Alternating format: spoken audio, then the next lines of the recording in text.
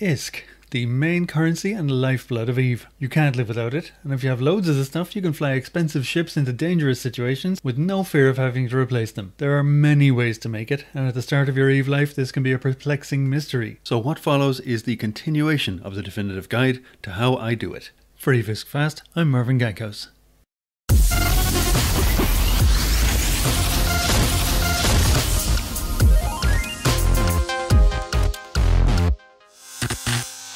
Now before we begin today, I'd like to address one suggestion that I got from a well-meaning source. One of you has asked if I wouldn't mind changing my beautiful off-white background for something darker, because it hurts his dainty little eyes. So without losing any of my cleanliness of form, I have come up with this.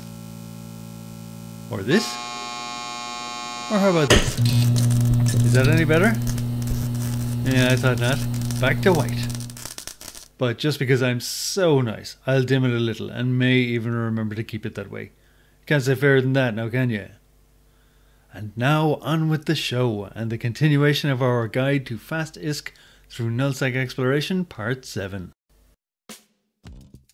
Train exploration in a wormhole. Sounds crazy, right? Well, it is. And you will lose ships, but nothing will learn you like loss. Wormholes in my view are more dangerous than null. You can't see who is in the system, and you really have to be on your toes. So they'll teach you to hit D-scan every time your finger isn't doing something more important. They'll give you the experience to react calmly and attempt an escape when someone comes after you, rather than just panicking. And in a wormhole, you might as well assume that a wingspan covert ops fleet is always watching you. Do wormholes for a while, lose a few ships, and null will seem much easier. Once you have your ship fitted and stocked, it's time to go to nullsec. Numping or null jumping goes like this. So you're probably best to find a quiet place, you need to be in a fleet and decloaked, and you just use your needlejack. Then there's a fancy pants animation and the name of the system to which you're going will appear briefly on your HUD. The next thing you'll see is the local chat window. If you're the only one in it, you can relax. If there are people in the new system, then things are different. You need to be cloaked as soon as possible. And here's the most important rule of being outside HiSec. Never break cloak unless it's absolutely necessary. Whatever you're going to do, the quicker you can do it, the better it will be for the continued non-explosion of your lovely ship. Hit Alt-P to bring up your probe window. You should see the system map and the list of signatures.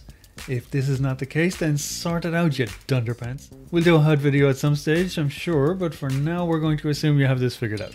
When you land in the nullsec system, you'll be near a celestial object, unfortunately, and you can be found. As a general rule, if there are a lot of people in the system, just cloak.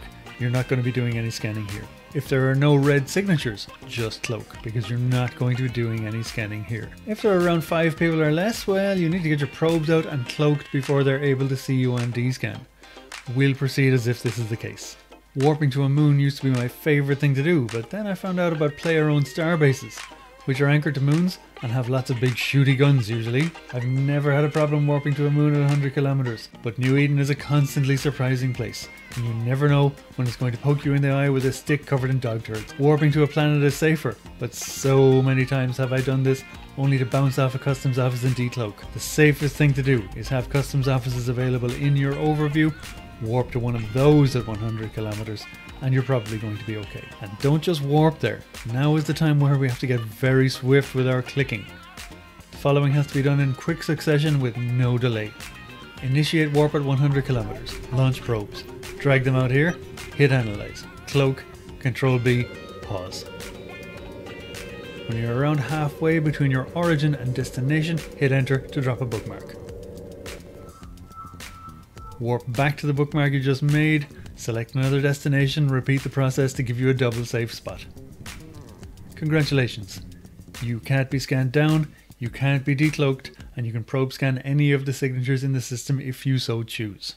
Now, if there are a lot of players in the system, you can often find them on D-scan to see where they are and figure out what they're doing. Sometimes they'll be busy running sites or mining and may not try to kill you. Maybe you can kill them.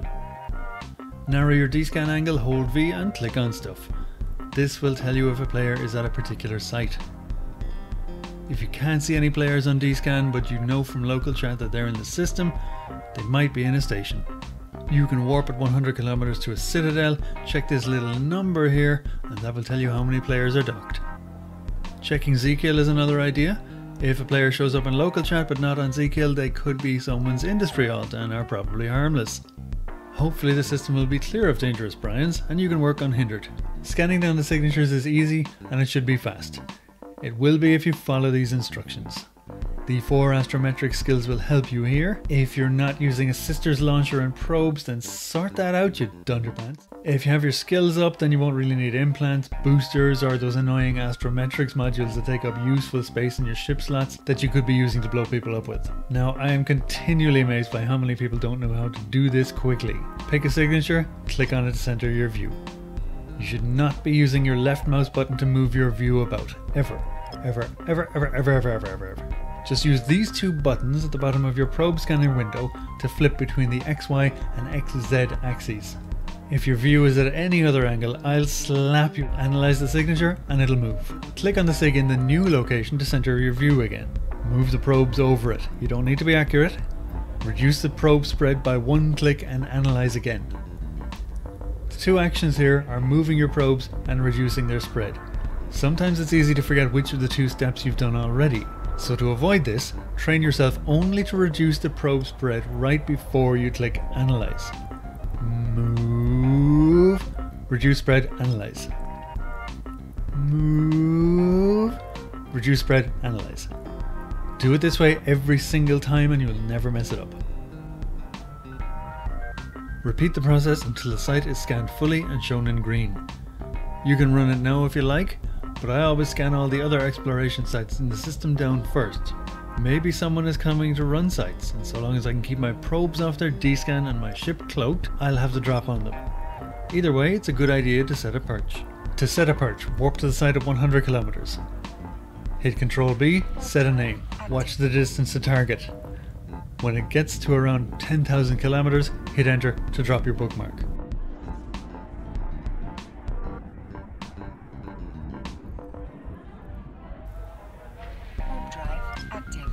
Warp back to the perch you just set. From there you can watch someone running the site and warp directly on top of them. If you think you're being watched, like in a wormhole, you can warp to the perch between cans for safety and speed. As you can see, this is a site belonging to one of the awesome rogue drone events provided by CCP recently. I'm sure going to miss those and the obscene amounts of ISK I made running them. Thank you, CCP! And now, a tale. You know, one day recently, I was on my way out to fly around really fast, the way you'd be. I was trying out a new ship and trying to form a comfortable ass groove in the seat pad of my new capsule.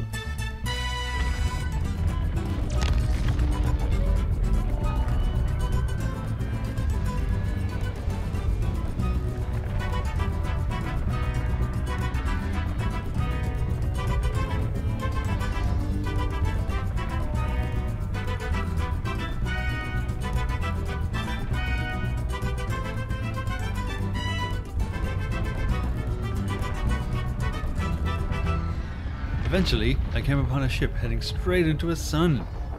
Well, obviously I had to investigate, so I got the pilot on comms. Greetings, Capsuleer. Now what could you possibly be doing there? Dum dum dum dum dum dum. Excuse me, Capsuleer, what are you doing? Nobody loves me. I'm so lonely I've had enough of this galaxy.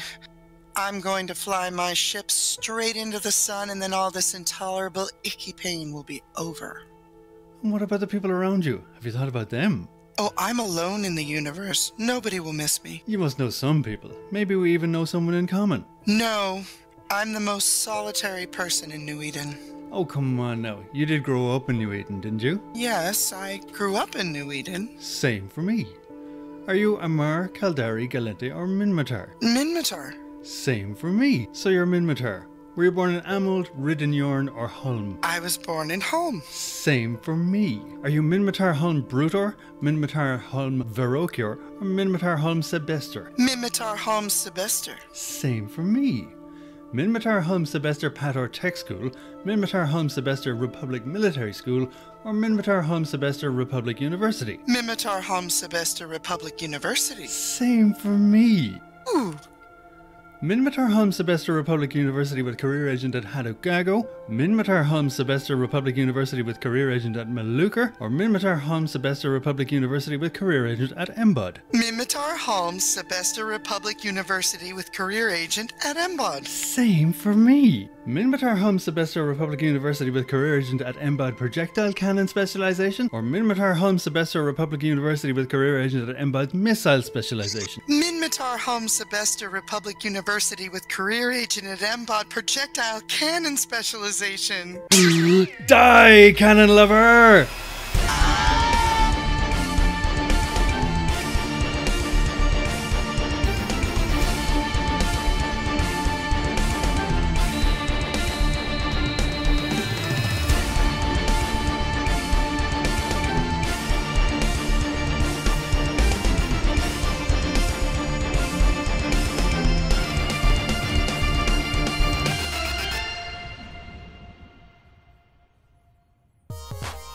And now for some PvP shenanigans, where we look at some of the juicy kills that happened in the Gankosphere lately. Little Wolf Anderson from Mrs. O'Lamshank's 4th grade class in Heck asks, what does an Astero eat? Well, young man, its main diet is herons. Sometimes it gets a big meal of another Astero. Sometimes it even eviscerates those slippery little covert ops frigates. I took out a Gank Marvin took out a Confessor with an Astero once, but mostly they eat herons.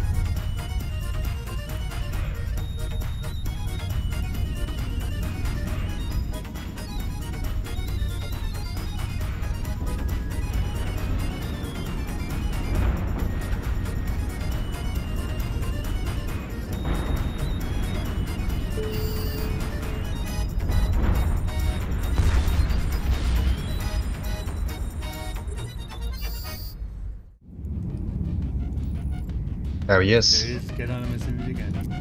Alright. Oh my god, we're so in range. I have a lethal Punisher fit for mucking about in faction warfare space and trying to upset people and then paying them for the privilege. 4 of these most lethal Punishers makes for a formidable offensive force and can punch way above their tonnage to remove much heavier ships than the sum of their mass from the universe.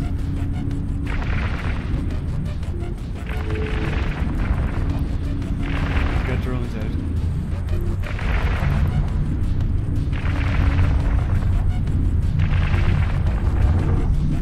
Okay, if anyone takes damage, start targeting the drones and kill them.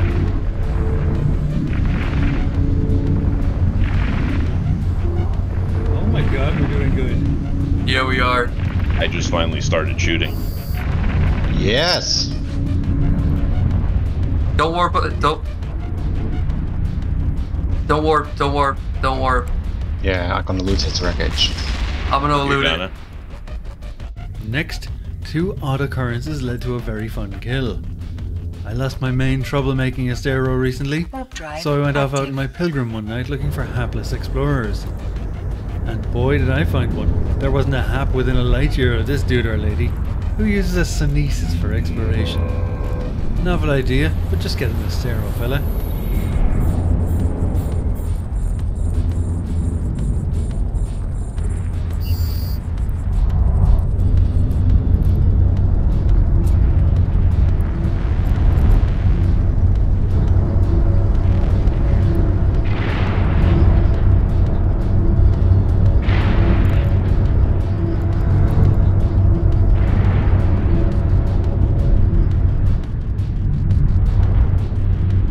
I chose a funny angle for this one, so I love the way the Pilgrim descends upon its prey here.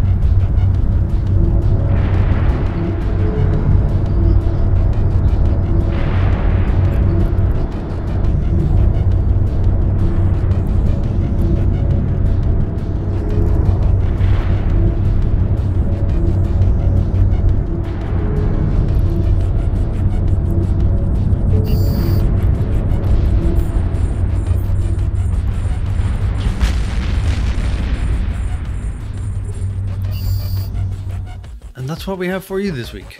We got a nice few subs recently, so thanks to all who signed on for this journey with us. Thanks to all who helped us with publicity. Thanks to the people who liked the video. Thanks to those who watched. And thanks to my team. We appreciate you all. Gank Marvin is releasing another of his classic gank videos on his channel, From Beyond the Grave. Ooh. So head over there after to check that out if you want the orange head striped goodness to continue. We'll be back with more of the same before you know it. Until then, from all of us at EIF, take care. Good night.